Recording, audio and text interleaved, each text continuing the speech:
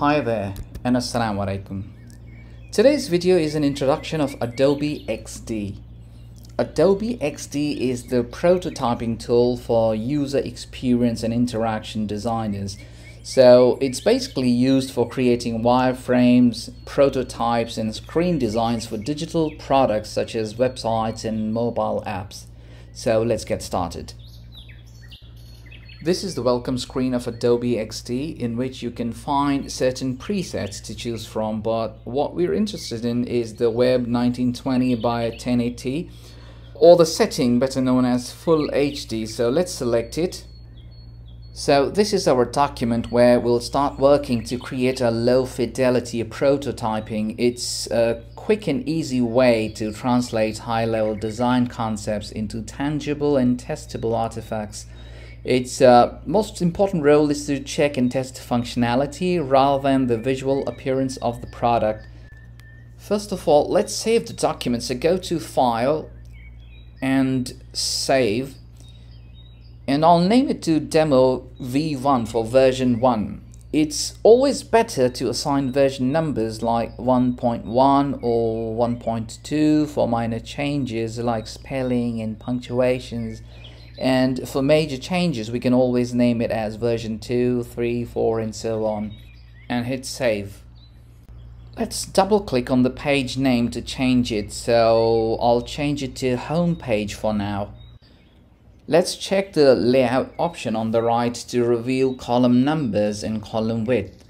You can even change the layout to square grid, which is particularly used for mobile or app design, so I'm going to stick to layout for now.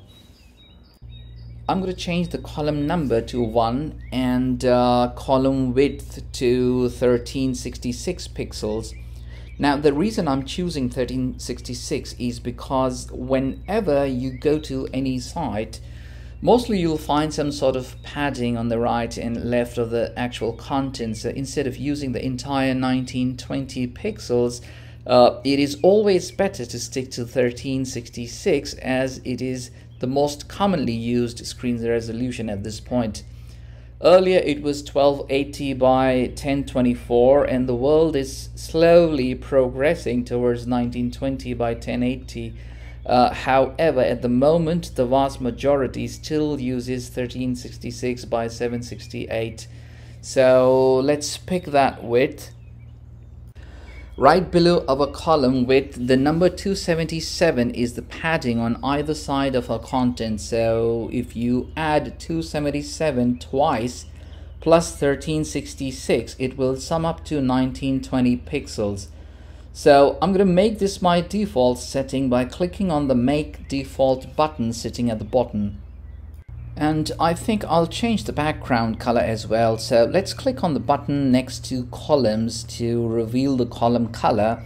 And let me pick a color from here. And I think I need to turn the opacity down to something lighter.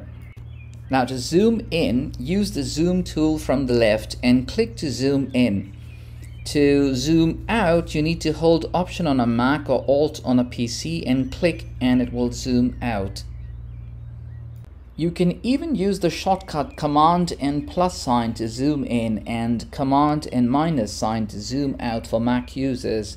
For Windows, it is Control plus to zoom in and Control minus to zoom out.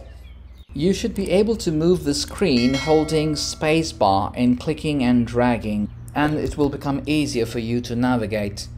So using the select tool, let's click on the artboard to select it and drag it from the bottom if you need to add more content, much like on a website where you keep scrolling down for more content. Now you see that blue perforated line on the screen. That's how much content you should be able to see from top on a screen as per 1920 by 1080 pixels. As you can see on the right, the viewport height is mentioned as 1080 pixels because that's what we chose. However, since we've planned to set the content as per 1366 by 768 pixels, we'll change this setting to 768 pixels on the right, and you will see that reflecting on the screen. I think that should be all for now, as I just wanted to talk about the basics of low fidelity wireframing and wanted to walk you through the screen and certain settings We'll dive deeper in the next XD lesson with you, so I hope you've enjoyed the video and have learned something new from it.